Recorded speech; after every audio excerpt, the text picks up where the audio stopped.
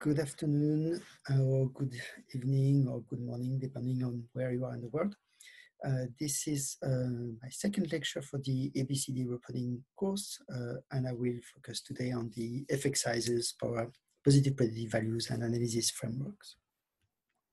I have no financial or intellectual conflict of interest. In the first part of this talk, I will review the notion of effect size, standardized effect size, and variation of effect size in brain imaging. In the second part, I will go over the positive predictive values and explain where they come from, how to derive those things. And the third part, I will talk about the comparison between the machine learning versus the explanatory analysis frameworks. This is in the context of the reproducibility issues that we have faced in science. And I will encourage you to look at the Harvard Data Science Review recently out, showing the number of fields of science being impacted by this reproducibility crisis. Our field of neuroimaging and cognitive neuroscience or neuroscience in general is absolutely not exempt from this crisis, and hence this course, and hence our effort to improve that situation.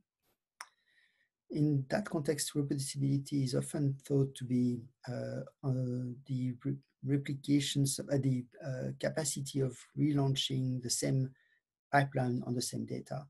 But it's also often conflated with other vocabularies. So replicable is often thought to be the replication of the same analysis pipeline on different data, showing the same results. But also robustness is also termed to be on the robustness of the pipeline when you vary the pipeline for the same data. I think it's best to think of those things in terms of generalization and how the analysis, the results, is actually reproducible or found again across different generalization axes. For instance, data, of course, pipelines possibly, the time, stimuli, software, operating platform, and so on and so on. So on which sort of a dimension your analysis is actually generalizable, and how many times hasn't been generalized and hasn't been refound. So this is, in the wider context, I think the best way to think about replicability or reproducibility. To introduce the effect size issue, I would like to go back to this slide where the variation of the BDNF is the gene and its association with the hippocampal volume. So this slide shows how across time of publication, so with time of publication from 2014, 2011, and so on, the effect size of this association between BDNF and hippocampal volume has been found. And you see that with early publication, with the size of those circles representing the size of the cohort, the number of individuals that have participated in the study, with early studies show, with small cohorts show variable effect sizes from 0 to effect size of 1, coins the effect of 1. And with time, the effect size tend to decrease with the increase of the size of the cohort. So larger cohorts show small effect sizes and possibly no effect size at all. So what is exactly this effect size, Cohen's d effect size? I'm going to review that, but the take-home message of this slide is the larger the number of individuals, possibly the smaller the effect size is. And small cohort may show a very variable and possibly inflated effect size, and therefore significant. So what's the Cohen's d effect size? Well, first, the raw effect size. Let's take the simple example of two groups where we compute the mean of the two groups, x1 and x2. And the raw effect size would be simply the difference between the means. Well, it could be percentage bold, for instance, or it could be size of a specific anatomical structure, and so on. The standardized effect size would be that raw effect size divided by the standard deviation of the data, not the standard deviation of the means. And that is the Cohen's d effect size that I was showing in the previous slide. And the last effect size that we like to relate to, which is very closely related, directly related to the p-value, is basically the z-value, which is this Cohen's d effect size with some approximately the Cohen's d effect size divided by the square root of n being the number of participants in the study. And that is a correction that basically shows you the effect size standardized with the standard deviation of the means, not of the data. So as soon as you have this square root of n, you think of it as a z-value. If you don't have that square root of n, think of it as a Cohen's d effect size. I'd like to go back to the 2015 Brian Nosek experiment, talking about the effect size in cognitive neuroscience, for instance, or in psychology in this instance. And where here you see on the x-axis the original effect sizes, and on the y-axis the replicated effect sizes, was a massive endeavor of Brian Nosek and the Open Science Center for Open Science, trying to replicate about 100 experiments in psychology, with different power shown by the size of the points. And the end result is that the effect size, original effect size, was about halved when during the replication. So the replicated effect size was about 0.2, while the original effect size was on average 0.4. And only 40% of effects were rated to have replicated the original effect. So that's not a good percentage of studies being replicated here. And one of the problems is the power issue. Like if again, thinking of the BDNF versus hippocampal volume association, if the studies have power, meaning like in this instance, they have a large number of subjects, they usually find small effect sizes. So what is power again? Power is 1 minus the type 2 error, which is the fact that you are not rejecting the hypothesis testing while the H1 is true, when the alternative hypothesis is true. So if you're not detecting something that exists, this is the type 2 error, and 1 minus this type 2 error is basically the power, which is your capacity of finding something that actually exists.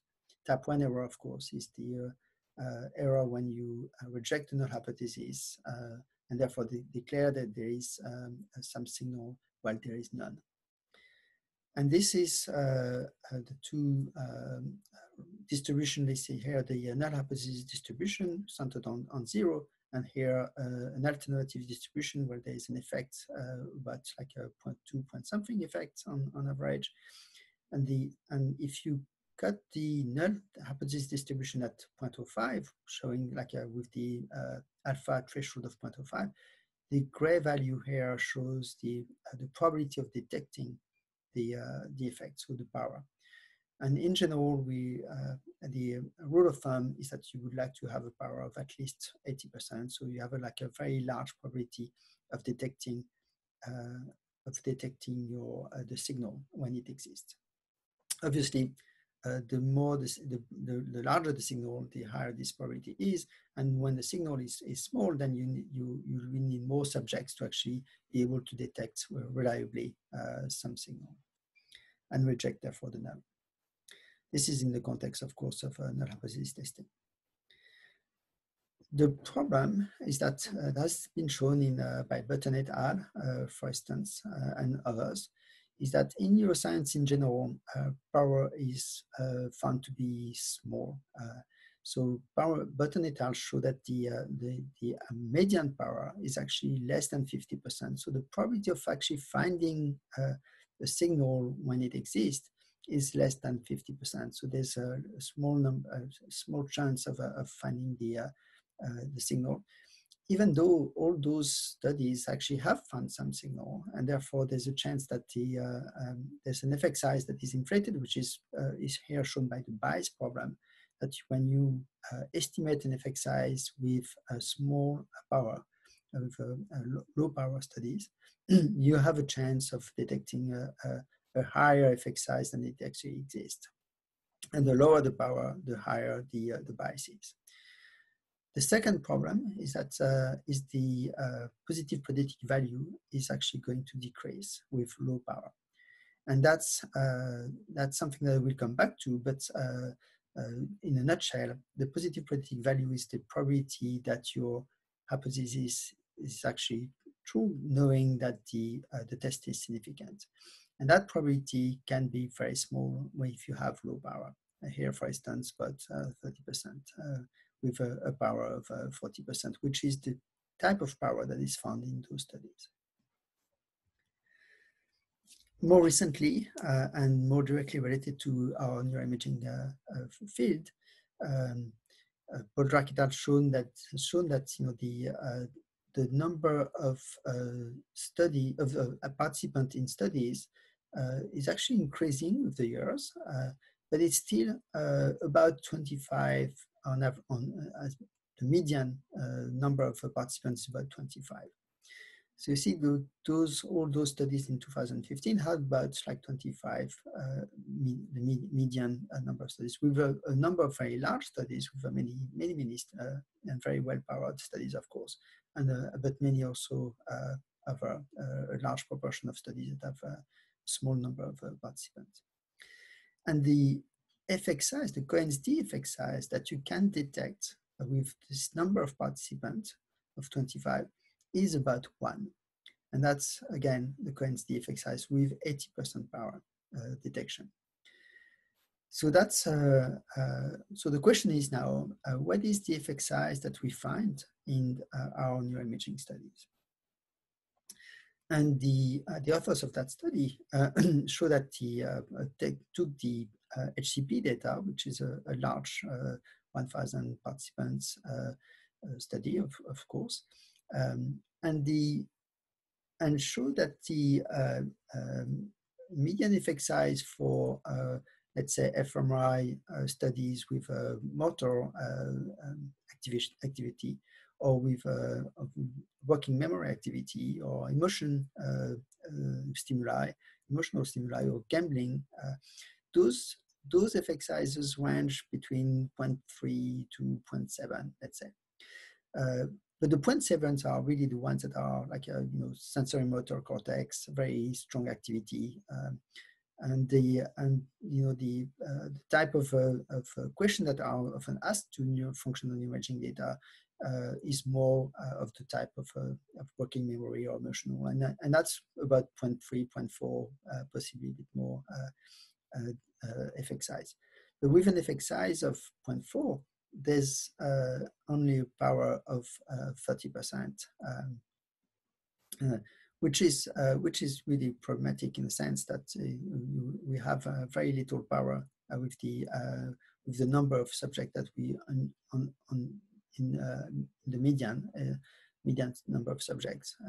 So that's we are definitely in the case where the power is too small for what we are looking to detect. So I'm going to go to part 2, but the summary of part 1 is that many neuroimaging studies still lack power, even today. I know that the Paul et al. is a few years back, but even today, that's still the case. The lack of power induces inflated effect sizes and affects positive predictive values. And the power estimation requires data variance and effect size estimation.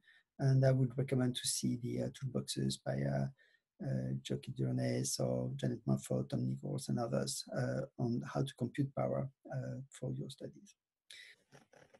In this second part of the talk, I will explain what is the PPV, the positive predictive value, where does it come from, and we'll do that by recording what is the Bayes theorem, and then explain why PPV is such an important variable and give you some assessment of what that number is or could be. And also in the last part, just explain, relate the PPV that we're computing to the PPV that epidemiologists are computing, and why this is a bit hard to compute in our setting. So to recall the Bayes theorem, I think most of you are probably familiar with it, but I think it is important to have that in mind. The best way to explain it is with set theory or ensembles, if you want, that represent probability. So here the probability of, let's say, A, which is the set of spam emails, so the number of spams, and B here is the number of emails with the label free lunch. So if you receive an email that is has the free lunch in it, is it a spam or not? And we're computing here the probability that it is a spam, knowing that it has free lunch in its title or in its body. And this is the probability that we have both, that is both a spam and a free lunch labeled email. So the intersection of those two sets of emails divided by the probability of the free lunch, which is basically the number of free lunch email. So that's really the gist of the Bayes theorem.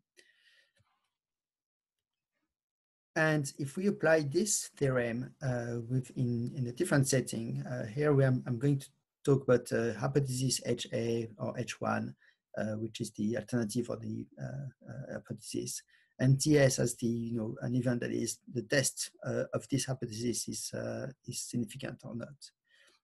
TS will be is significant. And D, for instance, the data. So for instance, in our setting, in these settings, probability of H and D is, as we've seen, probability of H knowing D times probability of D. And the same thing for if you reverse, but you can reverse H and D, and doesn't like the and it can be reversed. And then you have the probability of D knowing H times the probability of H. And if you put those two things together, then you have the classical way of representing the Bayes theorem, the one I've showed you, and the one involving the other conditional probability. So here, probability of H knowing D is probability of D knowing H times probability of H divided by probability of D. So this is a quick recall of the Bayes theorem, but have that in mind and bear with me. We are going to derive the PPV using the Bayes theorem, and it's not that difficult. That's why I want to show it. But it still involves a bit of a manipulation that I will explain. So what is the PPV? The PPV is the measure of the probability of the alternative hypothesis to be true, knowing that the test is significant. So you have a significant test. What is the probability of the alternative hypothesis that you just tested with this test to be true? So P of HA or H1, knowing that the test is significant, so is positive. So I would say, and as a preamble, that if you don't have a big number there, if that number doesn't approach at least 8.8, 0.9, it's very hard to engage in a study that will have a small number here. Because if we do find a significant test, you can still predict that the hypothesis will be the alternative hypothesis is unlikely, could be unlikely, still unlikely. So what does this hypothesis, this number, the PPV depend on? What you need for computing the PPV? Well, you need the prior probabilities of the alternative and the null hypothesis, which is the hardest probably. If you think of those hypotheses to be random variable, or is it likely that you have H, the alternative hypothesis, or not, compared to the null hypothesis? You need the power, and you need the risk of error, type 1 error. So you either need those two probabilities priors, but we can work only with the ratio of those two things. So where does it come from? Well, first, write the probability of the test being significant as the sum of the probability of the test being significant on the H1, like using and H1, plus that test significant and H0. So that's clear. That is clear that this is true. I mean, this equation is true because you have either H1 or H0, mutually exclusive. So that you rewrite that using the base theorem that we've just seen, and that's involving the conditional probability of that the test is significant on the HA, so the alternative. So knowing the alternative, and the probability of TS of the test being significant, knowing the null. And then you compute the PPV, so probability of the alternative being true, knowing that the test is significant using the base equation, and replace the numerator probability of TS by this sum here. And this is what is done in this equation here. And then you recognize in this equation a number of things. So the probability of TS, the test being significant, knowing that HA is true, that conditional probability is just the power that you've seen before. And the probability of the test being significant, knowing that H0 is true, is the alpha, is the null hypothesis, the risk of error. So you're declaring it as significant on the H0. So this is what this latest equation is telling you. And so you simplify. So you got power times the P of probability of HA here as well. And then alpha times probability of H0. You divide by probability of H0, and you define R being the ratio of probability of HA over probability of H0. And this is the formula that you should really retain for, you should have in mind for the positive predictive value. So what does it look like under, I would say, normal neuroimaging circumstances? So let's assume, first of all, that our odd ratio R is about 2.2. So you've got 5 times more likely to be under the null than in the alternative. So you have a bit of a bold alternative hypothesis, but not a very unlikely one. And the PPV will go from 0.3 to 0.7 as power goes from 0.1 to 0.8. So with 0.8, you almost have like a 0.8, 80% chance that your alternative is true, knowing that the test is significant. But with a small power, let's say 0.3, you have only maybe half the chance that this probability of HA being true, knowing that the test is significant. And that's under the hypothesis that we have that's under the condition that alpha is actually 5%. Now we know that there is a p-hacking situation, and we know that there is multiple comparisons that are not always corrected properly, and we know that there is flexibility in the analysis. So let's assume something which is more, probably likely in many studies, which is, let's say, alpha equal 0.3. And then you see that even with a high power, like 0.7, 0.8, you have a PPV of something like a 0.3. So you have a 1 chance over 3, roughly, that your hypothesis, your alternative hypothesis is true, even when under the condition that the test is significant. So that's not a good situation. So let's look at what happens when the odd ratios are a bit more favorable and or less favorable. And using the alpha equal 0.05, like let's say we are in a very good situation, but we're still with a power which is quite small, which is the usual power that we have found in the for instance in the Poldrack paper.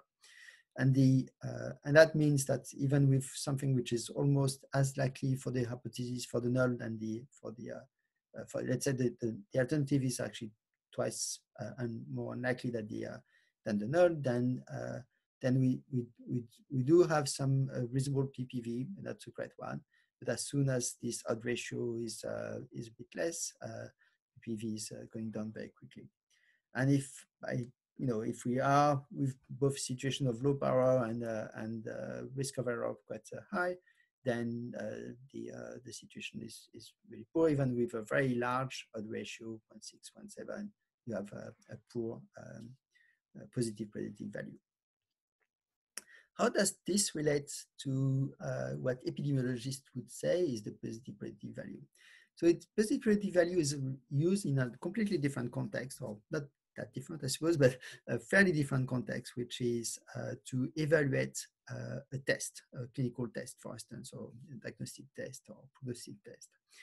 And this is H1 here is basically related to whether the subject is truly a patient, or maybe here H0 would be the situation where the patient, the subject is actually a normal, doesn't have the disease.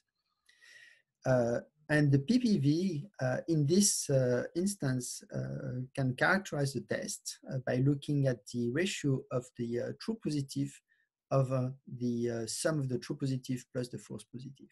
And you can recognize that, in a sense, power times R, and R where R can be thought of the incidence of the disease, is actually going to give you something that is actually the number of true positive. And alpha here, if you multiply by the number of subjects in the population, we're actually giving you the false positive. So there's a clear reason why it's also called the PPV, the positive predictive value. So in summary, I would say the main message here is that it is an important measure, but it's a measure that is extremely hard to compute, a little bit like power. Power itself is hard to compute because it requires so much. So it requires power, which is hard to compute. It requires the prior odds, which we don't know. We just have to guess or have an estimate of. And it requires the type 1 error, which is also sometimes hard to control. Although those are usually unknowns and hard to compute, they having some rough estimation and an idea is really important. And the process of estimating those quantities really help assess the solidity of the results. And I would say that the second conclusion is that the PPV is in general quite small, and we really need to move towards larger sample size and better control of risk of error and better power. In this last section of the talk, I want to touch upon the three kind of analysis frameworks: hypothesis testing, machine learning, causality. And then I will go a bit on the aspect of explanatory versus prediction model. The first one you are well accustomed with, I suppose, the hypothesis testing framework. It's dominated by the p-value estimation, the effect size estimation, power analysis, as we talked about before in previous talks. And it's also, just as a reminder, marked by the p-hacking problem that is inflating our type 1 errors, false positive errors. It requires to have the smallest variance as possible for getting a powerful test. What does it mean? It means that the cohort that is chosen, or the sample that are chosen, are meant to be with as little variance as possible, such that a test on those samples will be very powerful, which is a different conception and target. That's what we will see in the machine learning, where having some variance in the sample is important to actually predict on other samples. It often fails to see the distinction between statistically significant and scientifically or clinically significant results. That, I think, is still often the case, and mostly the hypothesis testing is still done with having zero as a null hypothesis, like the hypothesis is centered on zero, rather than centered on an effect size that would be important for the theory or for the scientific goal being investigated. It's a framework that is mostly interested in the model parameters values and whether those parameters are estimated parameters are significantly different than zero. And it's a model that cares about the generalization aspect, but within the same population. So it estimates the variance of the population with the variance of the sample. The machine learning framework is rather different. It's not orthogonal, it's not independent, of course, but it's a rather different state of mind. It has obviously exploded recently. It cares about classification of prediction. And when I say prediction, I don't mean for necessarily forecasting or prediction in the future, but it could be a prediction of some label in the cohort, something that has been already acquired. It has also the distinction between the supervised versus unsupervised, and you know that supervised is when you have some labels, let's say a disease label or some known labels for the samples. Whereas unsupervised, you're just trying to estimate the structure of the of your data. It doesn't really care about how the prediction is done. It really, to some extent, it's building a black box.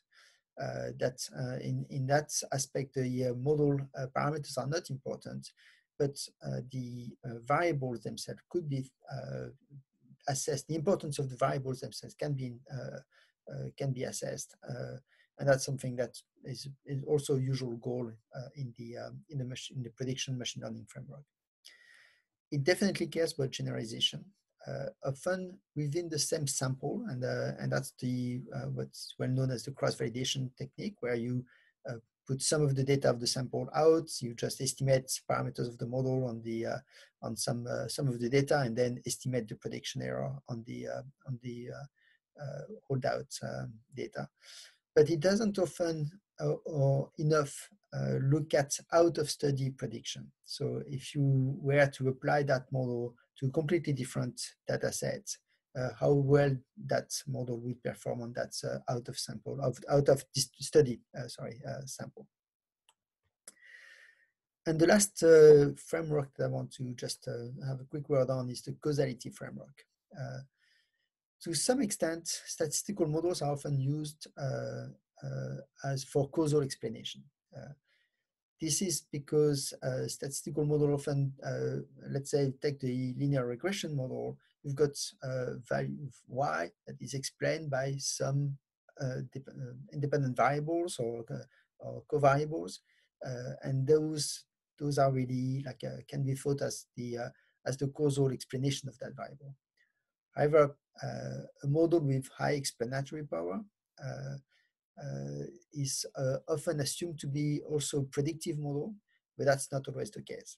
And linear models can be interpreted as causal models, as I said.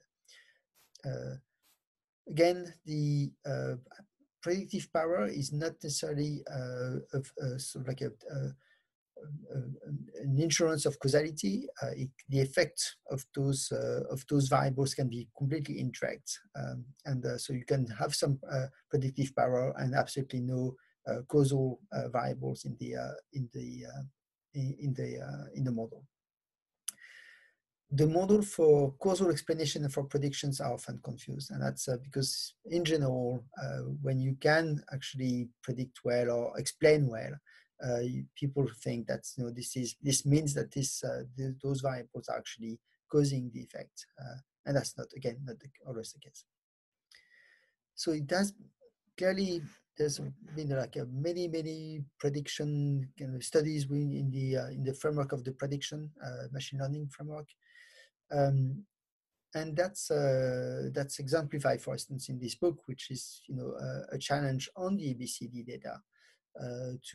For instance, looking at how can you predict fluid intelligence in adolescents using brain imaging data.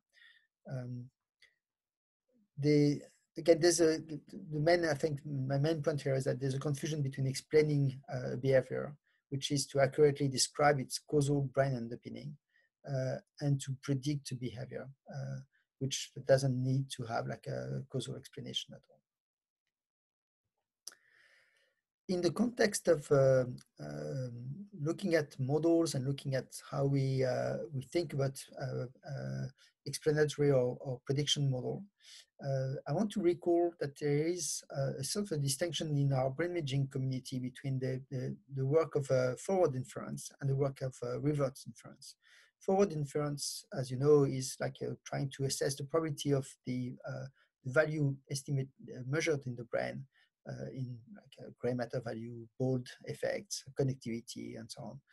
Knowing the psychological or the mental states or the pathological states of an individual. And the reverse inference is, on the opposite, is looking at, what is the probability, what is the evaluation of these mental or pathology states of knowing the brain values. And that is a much harder task in some ways, and specifically it's a harder task if you think about causal models, because there are a very large number of measurements in the brain. So if you think of that reverse inference composing of all the brain being composed of all the voxels in the brain imaging acquisition, there's many ways of predicting some variables with that many variables, of course. And that makes the causality aspect a harder one. So I just want to emphasize that in those prediction versus explanation framework, the forward and the reverse inference are definitely not treated in the same way. So going deeper in the prediction versus explanation aspect, I have to say that sometimes the predictive model is often seen as non-scientific in some ways, because it doesn't focus on the causes. And prediction can be thought as an utilitarian aspect, where once you have a machine that can predict and you can reuse it, and you don't actually care about the scientific goal of really understanding what's going on. However, there's, and I think that's really important, there's really a lot of scientific value in a good prediction model. So first of all, large and rich data sets such as the ABCD data sets contain complex relationships and patterns that are hard to hypothesize and are often prone to p-hacking. So please pre-register your studies if you're using the null hypothesis testing framework. It can help, a good prediction can help assess or improve or choose between explanatory theories. And that's important. Like if you have a very good predictive model for one theory and a very bad one for another, then there's a good chance that that's the one with the very good predictive power is actually closer to the explanatory aspect as well. It doesn't have to be, but there's a better chance that it is. A predictive model can be used to discover new measures or operationalization of construct. Apologize for the stuttering. So that's important as well. When you have something that can predict very well, then you can think of it as possibly like a measurement of a new construct, and think about what that construct can be. So I want to use here the Yarkoni and Westphal paper in 2017 to go a bit some more in the like an example of a model and the possible pitfalls of the classical way of thinking of the statistical testing.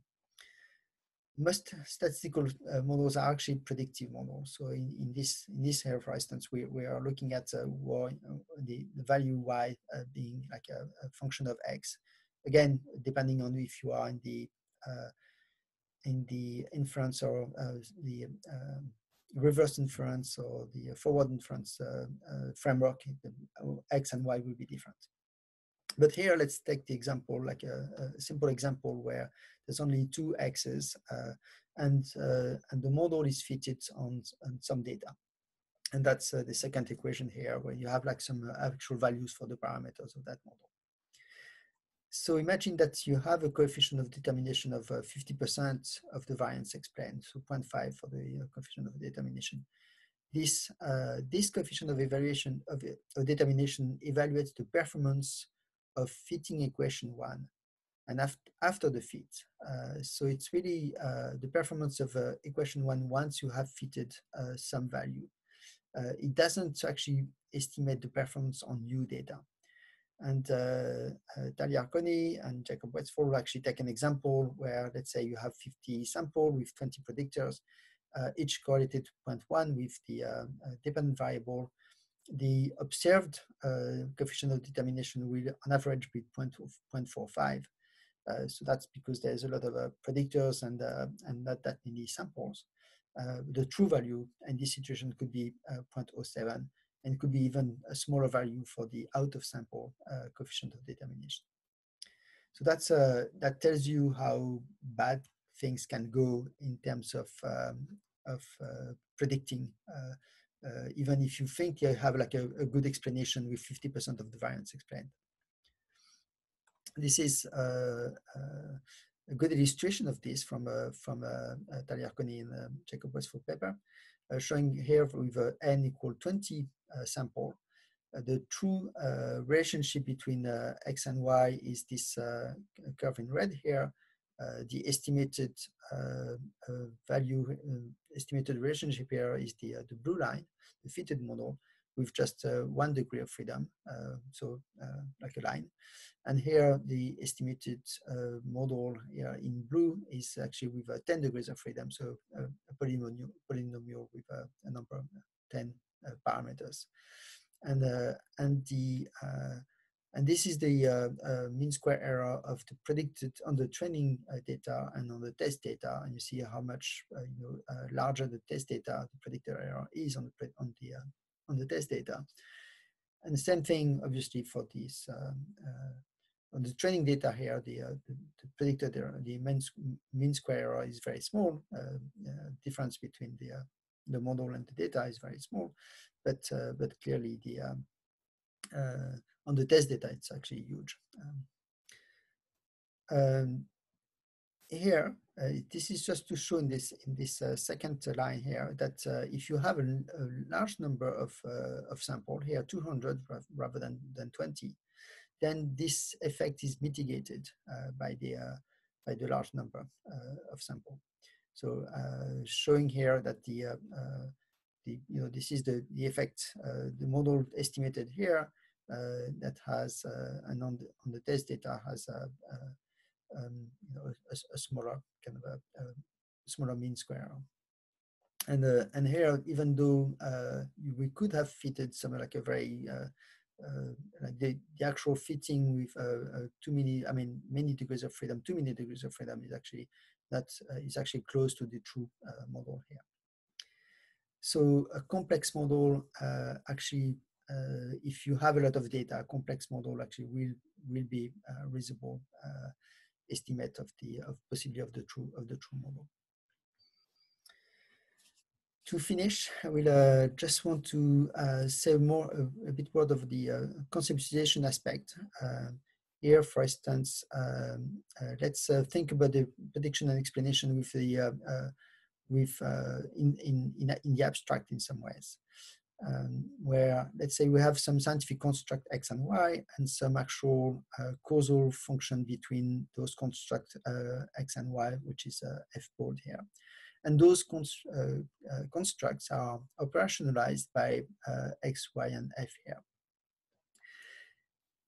Explanatory modeling will actually look at f and will try to match the actual operationalization of the true f with like let's say a linear model or something, such that it matches as closely as possible the truth, the reality. The prediction model doesn't actually care about finding the true f, the true function. It tries to estimate one f amongst many that minimize the expected prediction error. The expected prediction error, if you think about it, is actually the it's the difference of the actual data and the estimated f on the data. So that's the expected predicted error on some unseen data. And that can be decomposed into the variance of the data of y plus the bias of the estimated function f hat.